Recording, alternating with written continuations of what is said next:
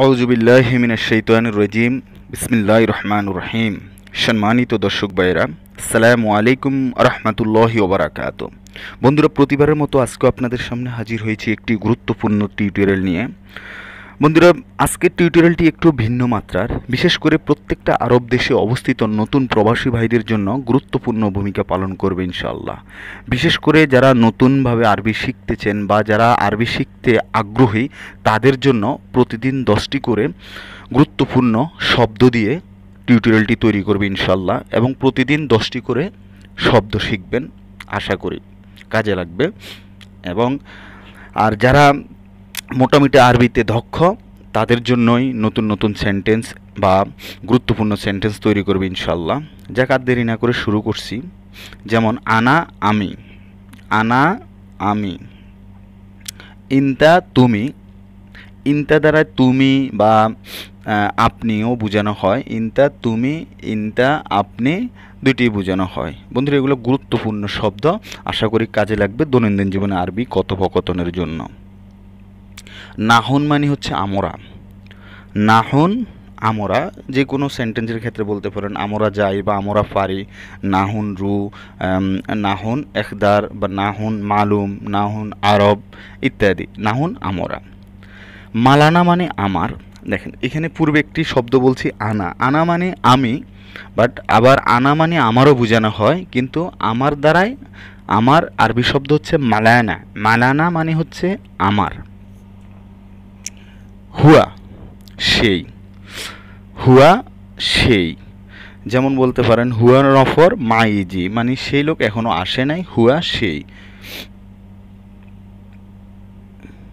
কালাম কথা, এই যে আমরা কথা বলতেছি, এই কথাকে আরবিতে বলা হয় কালাম।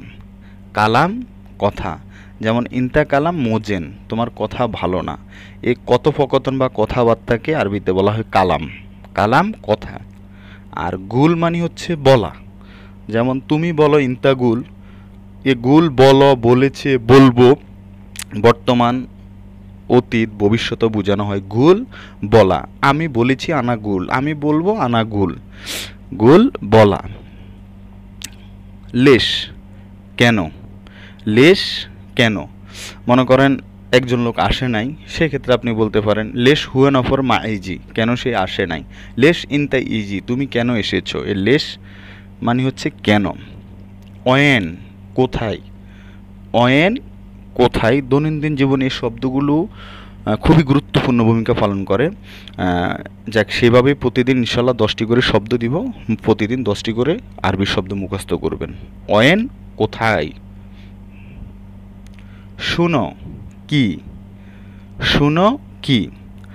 যেমন বলতে পারেন আপনাকে একটা কাজ করতে বলতেছে, বাট কী কাজ করতে বলতেছে সেটা বলে না, সেক্ষেত্রে আপনি আবার বলতে পারেন শুনো সুগুল কী কাজ আনাস সাউই, শুনো সুগুল আনাস সাউই, কী কাজ আমি করব।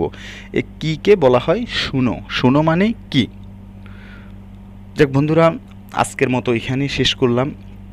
ইনশাল্লাহ পরবর্তীতে আপনাদের জন্য আরও গুরুত্বপূর্ণ এবং বিশেষ করে দৈনন্দিন জীবনে যেই শব্দগুলো প্রয়োজন, সেই শব্দ নিয়ে ইনশাল্লাহ টিউটোরিয়ালটি তৈরি করব। তবে বন্ধুরা, যারা নতুন আরবিতে বা যারা আরবি শিখতে ইচ্ছুক, বিশেষ করে তাদের জন্য এই শব্দের বা শব্দ দিয়ে তৈরি টিউটোরিয়ালটি গুরুত্বপূর্ণ ভূমিকা পালন করবে। আসসালামু আলাইকুম, আল্লাহ হাফেজ।